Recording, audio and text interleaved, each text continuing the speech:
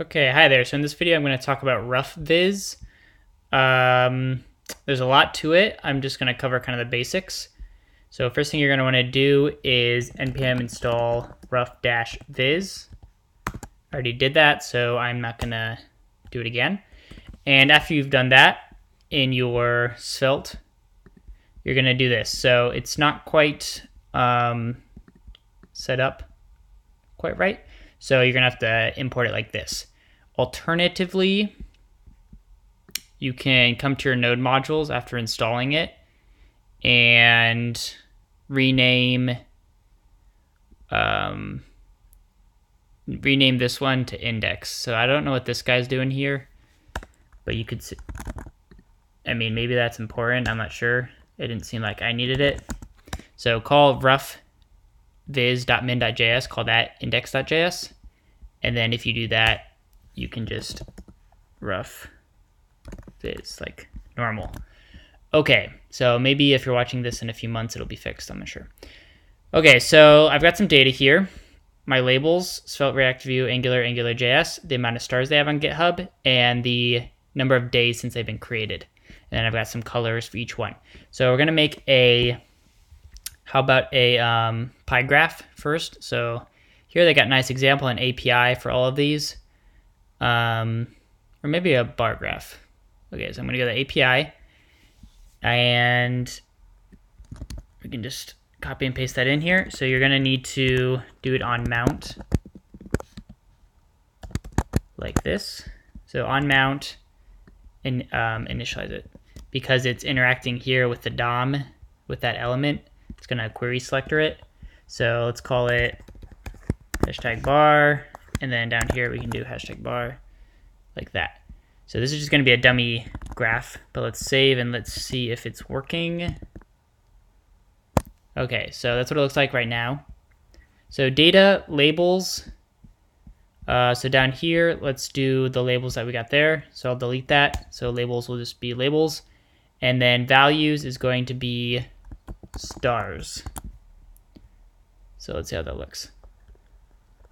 So save and then refresh. Cool. So now we got each of them by their stars. And let's say when I have some colors. Color says color. You can try that. Color is colors.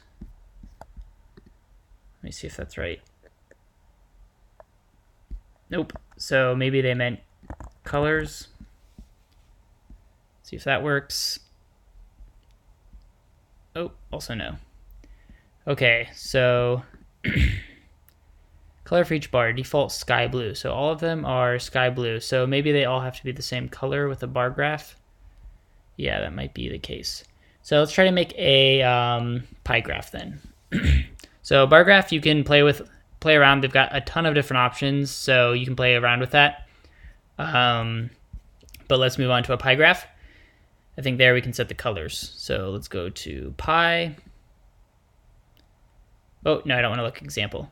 But they do have some nice examples here if you're interested, and you can look at the code directly down here. So you can see it can get really messy, and you can also have different kind of patterns like that. Go back. Okay, so I'm going to do a donut API. Let's try this again. So on mount, so we've got our bar graph, and you can just add this here to make a donut. Hashtag donut. Add that down here. Actually, I'll put it before. Hashtag donut. Okay, and labels are going to be same labels. Values are going to be stars. And let's see for this one if we can do colors. Cool. So here we go. So I made AngularJS and Angular kind of the same color because they're similar, I guess. So now you can see a cool little pie graph like that. And there's lots of different options. So padding, roughness, you can play around with that. Let's make it rougher. So roughness is 8. Let's see what that looks like. And then after this one, I'm going to make a scatter plot. Okay, so you can make it rougher. You can do lots of different things. So it's not meant for like high accuracy. It's just kind of to show rough visuals. Okay, so I was trying to do a scatter plot before, but it seems like you can only have labels on the individual dots if you get it from a CSV file for some reason. So I wanted to do that, but well, I'll do it anyway. So let's come to the API, scatter plot. So this one's a bit different because it's got like 2 axes. So come down here. So I'll call it scatter. Put it up here. Scatter like that. So the x-axis, I'm going to make it the ages, and then the y-axis will be the stars.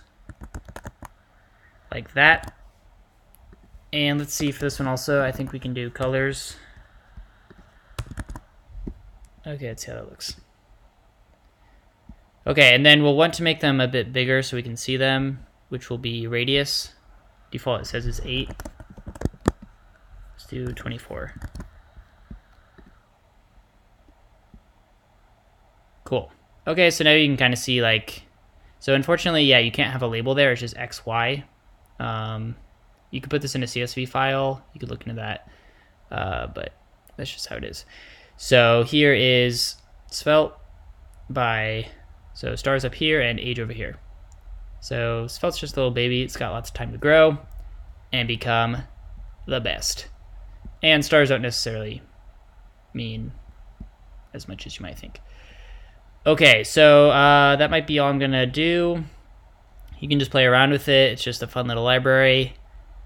They've also got a line, and the bar graph, you can also make it horizontal, so it's like this rather than up and down like mine. And there's lots of different options. I'm not going to go through all of them, but you can kind of just figure it out and do what you want. Okay, that's all for this video. Bye.